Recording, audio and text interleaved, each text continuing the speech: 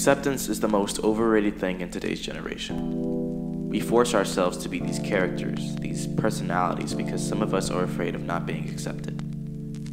I know I am. I act like I don't care about other people's opinions, but in all honesty, I'm terrified. I'm so scared that my thoughts, my feelings won't be accepted. Even though this generation has the most open mind, I feel like people will come to a conclusion that I'm different. Bad, different. I feel like people will look down on me and put me in a situation where I can't learn more about myself. I sometimes wonder if my friends are just there because they feel sorry for me. I break down because I'm scared of losing the people that matter the most to me. There's so much going on in my head that I don't even know who I am anymore. I lost myself. That is, until I watched the film called Love, Simon. This film is about a closeted gay 17-year-old who is trying to find himself while keeping his sexuality a secret. When I was watching the film, the entire time I imagined myself in a situation where his mother, his father, even his friends didn't even know about his secret. Nobody knew. Until he was forced to come out. There was a scene where he talked to his mother about his sexuality, and I cried through that entire scene. I imagined my mother and I having that conversation. And the funny thing was, my mother was literally sitting right next to me. She was holding my hand that entire time through that scene. We were both crying because we imagined each other in that situation. A mother having to come to terms with the sexuality of her son. A son coming to his mother. Then came the scene with the father. I could only relate to it a little bit because I never knew my father. I actually saw my brother and I in that predicament, which made me cry even more. My brother is the world to me. He's one of the most important figures in my life because he knows who he is and what he wants to do. We fight and we argue, we laugh and we smile. In the end, we're brothers, and I would shatter if I never had his acceptance.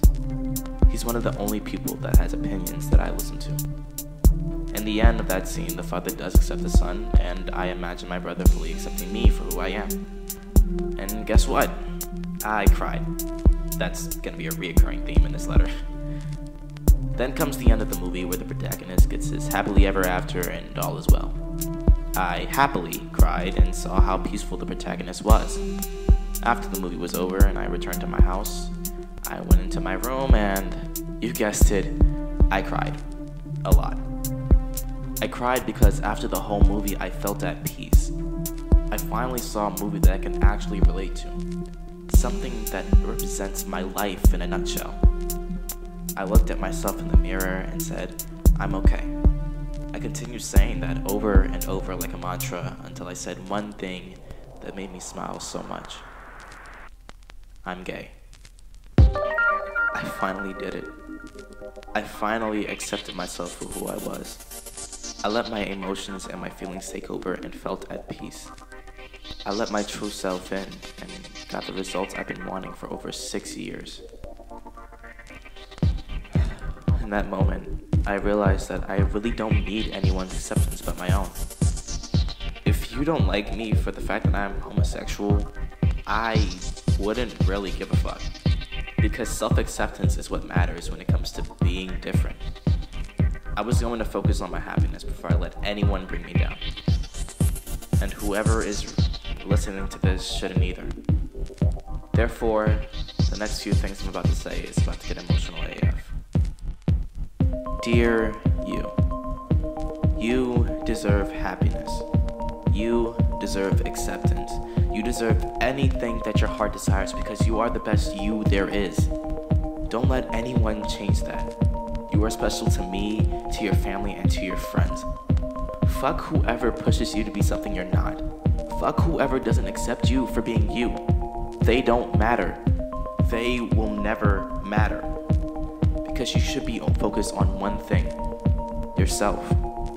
Go talk to that person you've had a crush on for months on end. Go join a club that you love. Go do something that benefits you.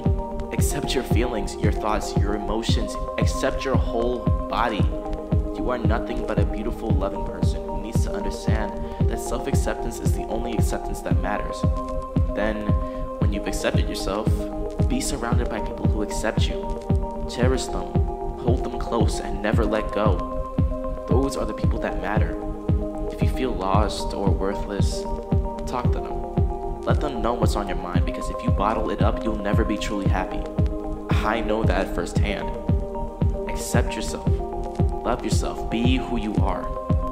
If you feel like you're alone, know that you're never alone. Your family and friends are rooting for you. And even though I don't know who you are, I'm rooting for you. You deserve a great story. Love, Kajay, CJ Terrence. P.S. You should definitely check out Love, Simon. It was mainly the inspiration I got to write this. But I bet you won't cry as much as I did though.